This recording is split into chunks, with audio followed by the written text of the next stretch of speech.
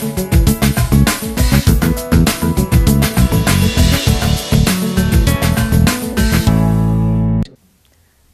పోరుబాటకు సిద్ధమైంది. ఎండుతున్న పంటలకు నీటిని విడుదల చేయాలని డిమాండ్ చేస్తూ ఆ పార్టీ ఆందోళనకు సిద్ధమైంది.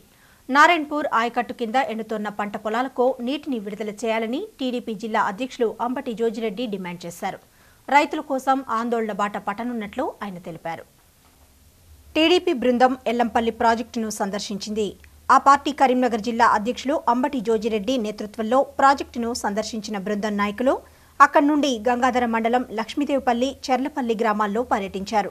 ఎండుతున్న పంట పొలాలను పరిశీలించిన అనంతరం టీడీపీ జిల్లా అధ్యక్షులు మీడియాతో మాట్లాడారు.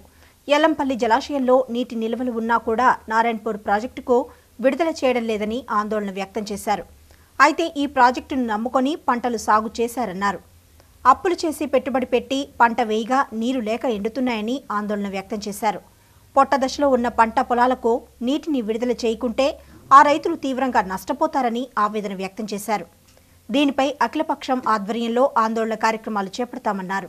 రైతుల పక్షాన పరిస్థితులు ఏంటి, 15 రోజుల నుంచి నీళ్లు లేవు అని చెప్పేసి, పొలాలు ఎండిపోతున్నాయని చెప్పేసి వాళ్ళ బాధలు చూడలేక వాళ్ళ ధర్నా, రైతులు ఎవరి పార్టీ పిలుపు లేకుండానే కడుపులో కాలి మా ప్రాణాలు పోతున్నాయని చెప్పేసి రైతులు రోడ్డెక్కితే తెలుగుదేశం వారు ముందుండి ఈరోజు ఎల్లంపల్లి ప్రాజెక్టు వద్ద వెళ్ళి నీరు చూసి 14.38 టీఎంసీ వాటర్ ఉంది అని చెప్పేసి తెలుసుకోవడం జరిగింది.